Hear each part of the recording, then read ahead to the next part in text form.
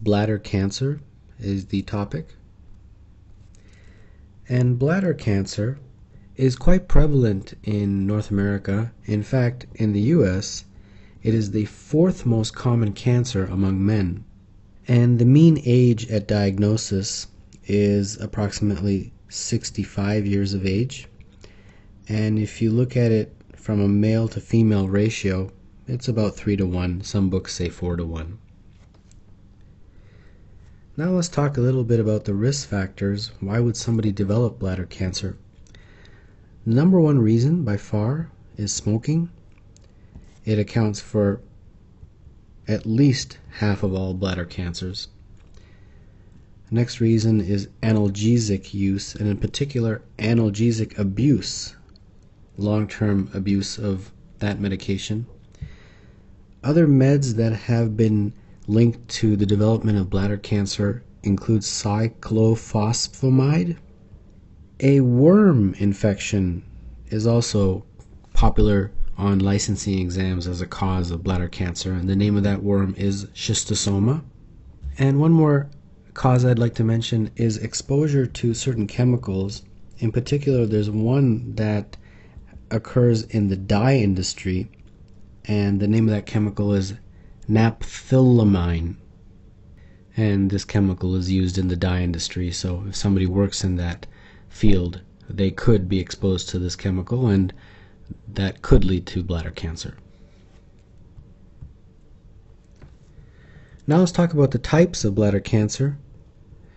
90% of all bladder cancers are what is known as transitional cell carcinomas.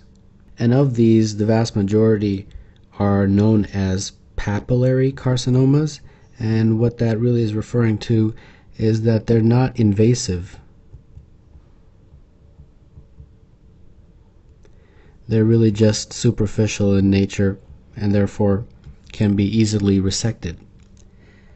A small percentage of bladder cancers, however, are squamous cell carcinomas, and these types of carcinomas are the ones that are caused by the parasitic infections that I previously mentioned with that worm known as schistosoma. Symptoms of bladder cancer: by far the most common initial presentation is hematuria, and then of course, in addition to having blood in the urine, patient will complain of some sort of voiding symptoms like pain during urination, burning, frequency of urination, and also sometimes even pus in the urine, known as pyuria. And in advanced cases of bladder cancer, the patient can have symptoms of pelvic pain.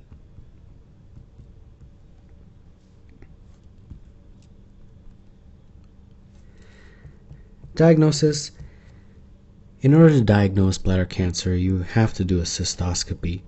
You have to go in and actually visually see inside the bladder with a camera. And while you are doing that, you can take a sample of the tissue and send for a biopsy. I have a little diagram here I'd like to share that shows a cystoscope, and as you can see, has a little camera that you can insert all the way into the bladder. You can look inside, see what's going on, and at the same time you can use the cystoscope to take a small sample of the tissue and then send it to the lab to see if the tissue is indeed containing malignant cells.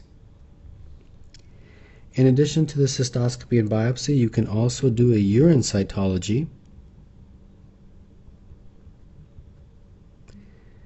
and that can also detect malignant cells in the urine. Treatment of bladder cancer usually involves a combination of surgery and chemotherapy, but of course it all depends on how advanced the cancer is. Most of the time the cancers are superficial, they just involve a partial resection, but if the cancer is more advanced, then it may require a full cystectomy, entirely removing the bladder when you have advanced cases.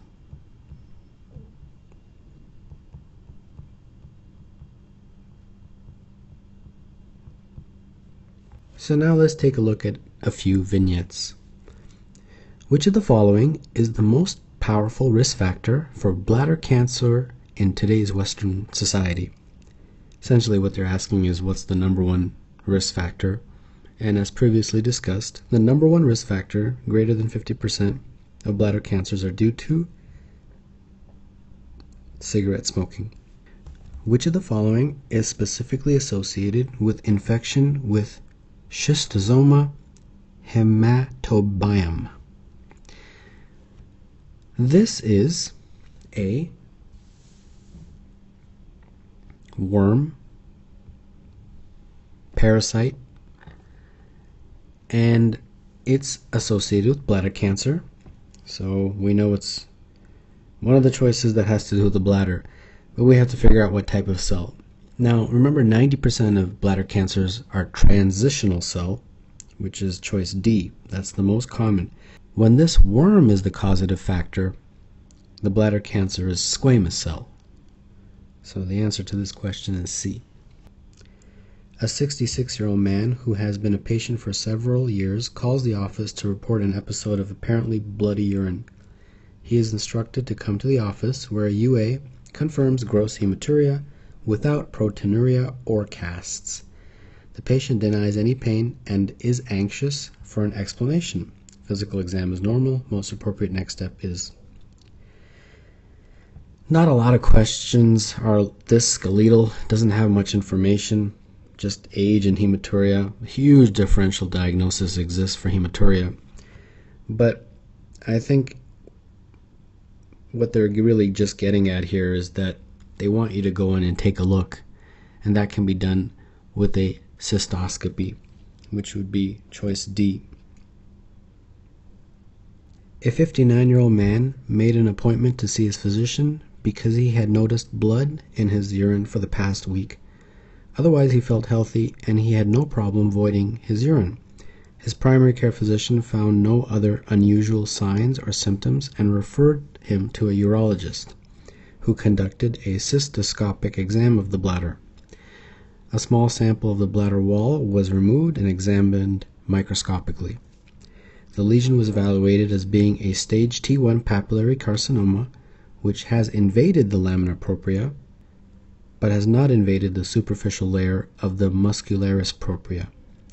The lesion was completely excised by transurethral resection. Which of the following is true concerning this condition? Okay, let's go through these one by one. A. The prevalence of the types of bladder cancer is equally common throughout the world. Well, we all know that the most common type of bladder cancer, 90% of them in fact, are transitional cell, so this is not true. They're not equal. B. The type of carcinogen having the greatest potential of causing this condition is found in smoke foods. That's a bit of a red herring. Smoking, yes, but not smoked foods. There's no link to that really. C. Removal of the growth by transurethral resection usually is not followed by recurrence of the condition. That's not true, because 50 to 75% of the time you unfortunately do have recurrence. D. Usually the condition described is treated by radical cystectomy. That's not true, because most of the time the cancers are superficial in nature and therefore only require a partial resection.